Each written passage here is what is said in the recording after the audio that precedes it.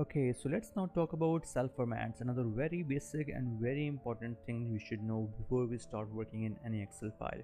So let us add a new sheet in our Excel file, and let us say we want to write anything in this particular cell. The cell name is E4 and you can see we are in column E and row 4. So let us say we are writing something as John. So by default the Excel has given it a format which is general format, but you know that this particular thing should have a separate kind of format, and that format should be the text format. So I will scroll down on this panel here from the top panel, and I will give it the format of text. Now let us say we want to write a number which is 500, and this again Excel has given a general format. We want it to have a format of number, so having the right format is important to handle the data. And now let us say we want to write a particular date which is say 27th of April and 2020. So 2020, and Excel will give it general format again, and we want to make sure that we give it a right format, and which is the right date format. So I will select the short date format for this one. So Excel has given it a right format for me. So my date format is basically American format in the settings, so it has given it month, date and year format.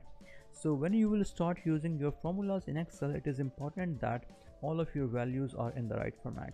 Now if you have to deduct these, you have to reduce your decimals, you can do it quickly from here. You will delete this decimal points here, or you can add back your decimal points here.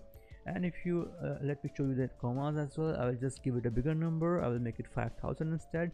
And if you want to apply a comma separator, you will just click here on comma, and Excel will quickly convert it into a comma separated cell. And now you can also give it a dollar sign. It will give it a new format which should be accounting format. Excel will automatically give it accounting format if you will apply dollar sign.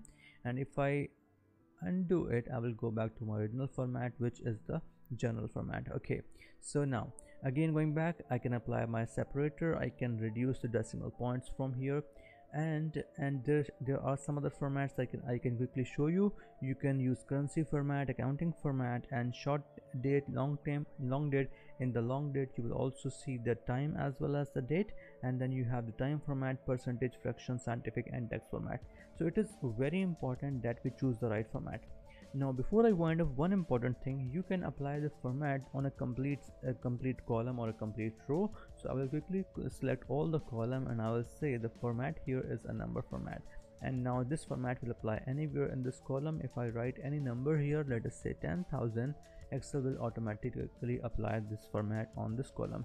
So basically this is the faster way of handling the data. You will apply formats on the complete columns, and then you can store data accordingly. So I hope the formats are clear now.